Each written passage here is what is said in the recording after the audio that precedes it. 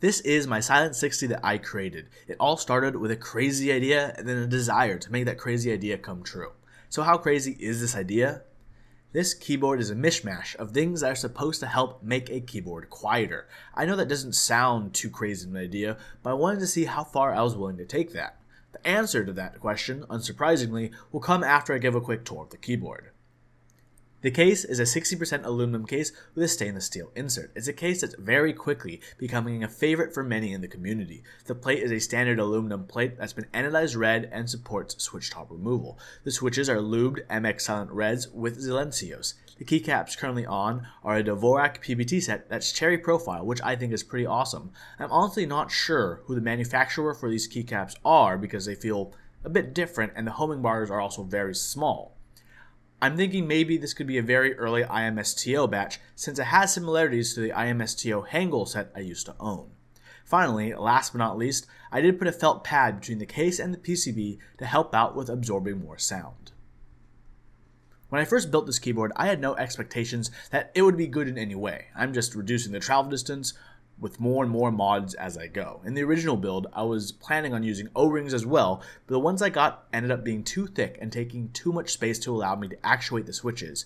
That was as far as I was willing to take it. That was my line in the sand. If you put O-rings in this keyboard, you'll barely be able to actuate switches to type, and you'll have no travel distance. It will feel completely mushy and horrible.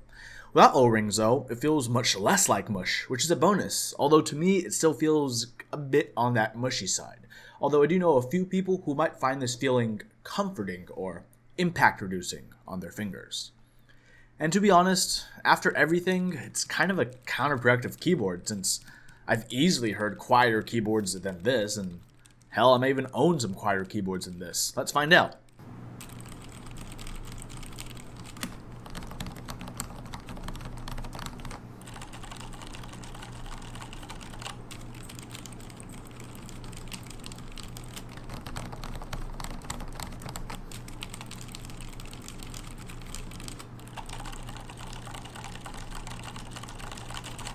Close enough. But can this keyboard still be a decent typing experience? Well, not enough to justify the costs.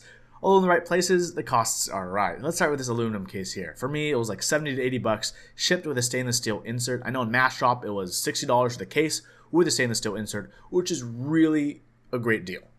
Honestly, it's a great case. The tolerances are good, it has rubber feet on the bottom, the angle is decent, it weighs a good amount. If you have a Poker 3 and you're thinking, I already have, an included aluminum case for my keyboard, is this really an upgrade? The answer to that question is a definite yes. It is a definite upgrade and a great one for its price. I mean, look at those wonderful high profile sides, look how clean the weight looks.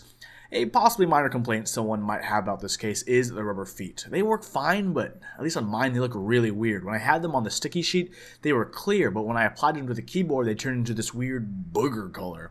That's my only complaint, and it's not something you really see when you're typing. Moving on. Cherry MX Silent Red switches. I heard some decent things about these switches before I got them, so I went in looking forward to this. In a scenario where they are judged on their own, not judged by this build as a whole, they're quite decent. I think for many people who might want a soft and quiet linear, it's probably going to be their best choice. In the context of this build, it's been Lubed and Zealencios have been thrown on. With Lube, the switch is even nicer since it's much smoother and feels less scratchy. I used Techkeys Thin Lube for this build.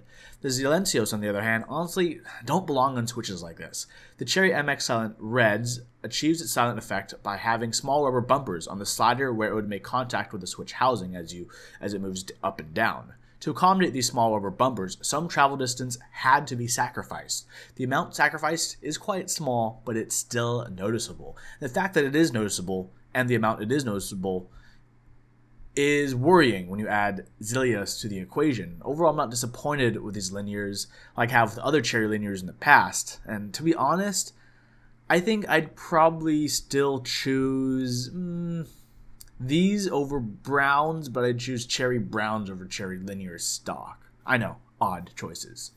But in my opinion, Zealencios are the best way to silence the feel of an MX style switch while maintaining more of the original switch than O-rings. In my opinion, they work, whereas O-rings will literally turn your keyboard into a typing experience that rivals typing on poop. I do have Zealencios on another keyboard, my Phantom TKL, and I think they work perfectly on those 62-gram ergo clears.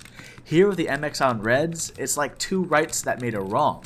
The Zealencios and MX Silent Reds shouldn't go together. Like hot Cheetos, Mountain Dew, and O-rings. Those three things should all stay out of mechanical keyboards.